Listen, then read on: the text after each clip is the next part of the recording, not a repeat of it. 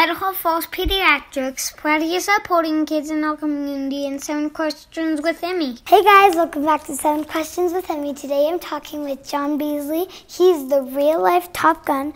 He's a test pilot for fighter jets, flown the fastest planes in the world, served in the Air Force. He and his wife, Susie, have 6 kids and live in Rexburg. Thanks so much for talking with me today, Jon. It's fun, thank you. Question number 1. Can you tell me about the fastest plane you've ever flown in and how fast you went? Probably the fastest plane I've ever flown that you would know is the F-22 Raptor. And I've flown that one to twice the speed of sound. The way we would say that's Mach 2.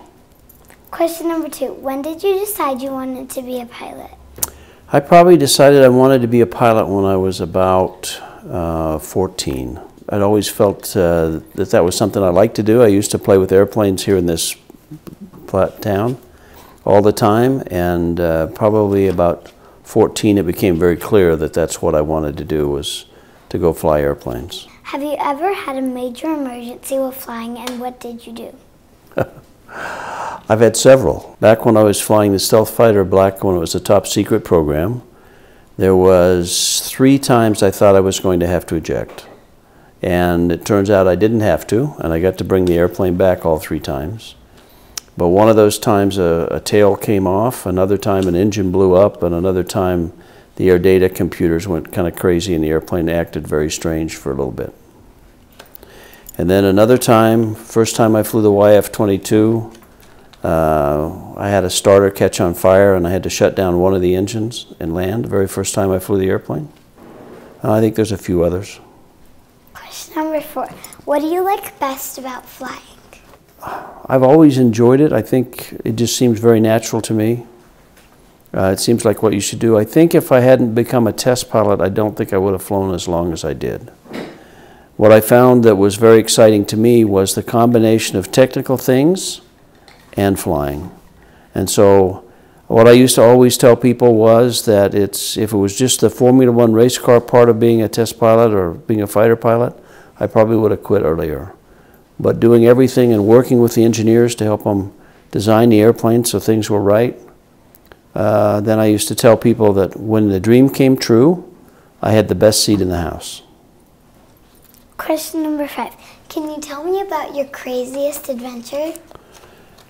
My craziest adventures. One of the most interesting adventures I had was I was demonstrating an F-16 to the Hungarian Air Force in 1996. And 1996, we were in a place, I spent Halloween 1996 in Transylvania. It was just about 50 miles away from where we were flying. And they brought in a guy and we were demonstrating the airplane. We put him in the back and let them fly the airplane and then get out. The guy that came in was a very famous man in the Hungarian Air Force, the Major General. He came in, he put on a little air show, landed, came in. He did not speak English. He spoke Hungarian and Russian, that's all. And so as we were briefing through an interpreter, I says, if I want the airplane, I will say, John, fly. You got that? He says, yeah, got that. John, fly. Great. What would you like me to call you, sir? And then he said, Attila. See, I flew with Attila the Hun. His name was truly Attila Kosicki. Marvelous pilot. So for 4 years I sat alert in Europe, facing off against the Cold War, against the Warsaw Pact. And he was on the other side. And then, as my wife likes to say, 20 years later, here we are playing with each other's toys. So that may have been one of the craziest. How do you keep cool in really stressful situations? There's a very short prayer that's done at the first, and it's this long. Please help me. And then when you're in a single-seat fighter, which is mostly what I flew, and things go very bad, what you want to do is you want to say, this is very stressful, why don't you take it? And there's nobody there. So you just have to do it. And so that's when you have to focus. What I found helped me was to know things, to be very knowledgeable about how the airplane flew, why it flew the way it did, and then go through it and just walk through it one step at a time and always be ready for unexpected. In each of those occurrences, I was very fortunate to be able to go through it and do those things. It comes with training, it comes with preparation, it comes with a little bit of reliance on some help, and it doesn't mean you're not nervous, but it doesn't do you any good to get nervous, and there's nobody else to do it, so you have to do it. So there's a reality there that's kind of scary. But one time I did that, and I came back, one of the last instances in the F-117, and I was nice and cool and calm and collected, and everything was fine, and then I looked down at my feet, and my foot was bouncing like this.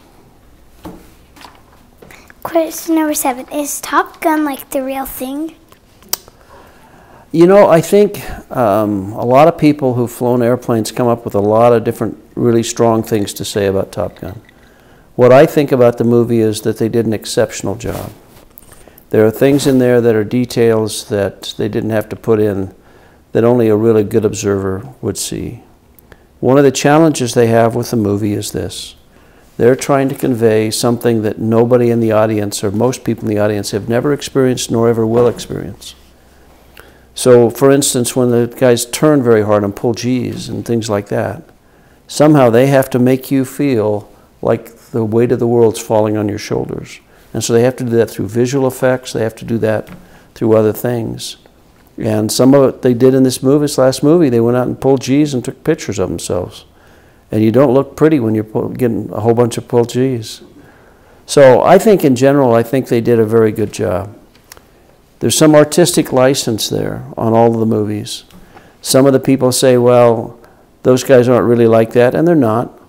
But they're kind of blown up a little bit, if you will. And so what happens is, did I recognize guys that I've met that were like some of those guys? Yeah, you bet. Were some of the things very accurate? I think they did a very good job. Here's an example of an accuracy that most people wouldn't notice. When Tom Cruise in this last movie is launching off the aircraft carrier, if you watch his hands, he puts his hands up on the arm rail. Well, why would he do that? You wouldn't do that if you're going to be thrown off the airplane. One of the things that happens is you go from 0 to 150 miles an hour in about the distance of 300 or 400 feet. It's the acceleration. So the last thing you want to do is be holding on to the stick as you do that. So they don't. The airplane's programmed to fly off straight. The trims are set up so that it will do that. Now see, that's a detail that most people wouldn't notice, but it's one that they took the time to do. Are there holes in the story? Yeah, there are, but it's a movie and it's meant to entertain. I think it does a very good job of capturing what's there. You'll see a lot of people come up with very precise criticisms. I think for what they're trying to do, they did an exceptional job. Okay, now I have a few bonus questions. Good, bonus questions. What have you learned being a fighter pilot? I think being a fighter pilot, the things I have learned are things like having confidence, being able to handle stress. One of the things you do is you have stressful situations like we talked about, but they give you lots of check rides. I've taken so many check rides, it's incredible. And sometimes you get a guy who gives you a check ride and he just sits there like he's a dead log and he won't say or do anything, and so it's like he tries to make you nervous. So one of the things I learned when I was in pilot training after they did that to me for 2 or 3 months was to get just a little bit mad and say, I'm going to show you what I can do. So there's a determination there. The other thing I learned was you can't stop learning. Learned that very much as a test pilot. You can't ever stop learning. Have you ever blacked out in the cockpit? I have never blacked out in the cockpit. One of the things that was most realistic about the movie Top Gun, the last one, was there's a scene in there where a guy is pulling hard and he blacks out. And it seems like it takes him forever to come back. The reality of that is that after you black out, there's about 30 seconds, up to 30 seconds before you get useful consciousness back. So it's very dangerous. So you do a lot of things to avoid blacking out. And a lot of it has to do with stressing muscles and things like that. Have you ever been scared for your life? Scared for my life? I think I've been scared. Probably the worst was when the tail came off. It did a thing called flutter, which means it kind of disintegrated. I can show you a movie if you want. But for 3 seconds, which doesn't sound like very long, but it was an eternity for me, the airplane was vibrating, and the vibration was enough that it was like riding a motorcycle down between the rails on the railroad tracks at about 60 miles an hour. It was that one was really close. So. What advice do you have for me? For you? Mm-hmm. I think it's important for people to learn how to play well with others. I've watched a lot of people who are very talented, who don't do nearly what they could because they don't play well with others. That doesn't mean that you have to do what they say. It doesn't mean that you can't be right. It does mean you have to listen. It does mean you have to treat people with respect. I would say whatever you choose to go into, be determined to learn as much as you can about it. Each of those instances that I talked about, my knowledge from not while flying, but from meetings and study and talking with the engineers, is what saved my life. Okay, so we saw a couple cool things when we were walking in. Can we go look at that? You betcha. Here we go. You ready? Yep. This is just a few of the things. Here's a picture of my mom and dad, but these are plaques. That's a plaque when they put me in a Hall of Fame one place. See this picture here?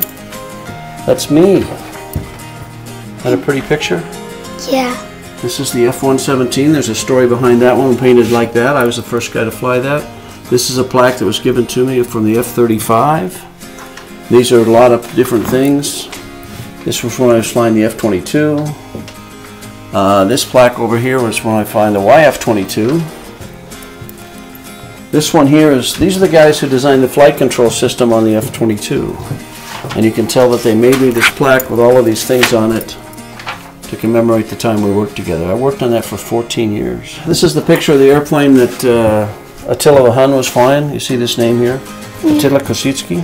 I've flown just over 50 different kinds of airplanes. And about 6,000 hours, most of it in single-seat airplanes. That's cool. But that's what they look like. I told you about when the tail came off. Mm-hmm. That's the medal, and that right there is the Chief of Staff of the Air Force giving it to me. This is a plaque that was given to me when I left the Air Force. That's the biggest piece of the tail. And then when I said the engine blew up, that's the part that caused the bomb. When I did the F-117 and you left, normally they would give you a model of the airplane, but it was a top secret program, so you couldn't give a model. So this was the model they gave you. So, sticks. This is what the one from the F-22 looks like.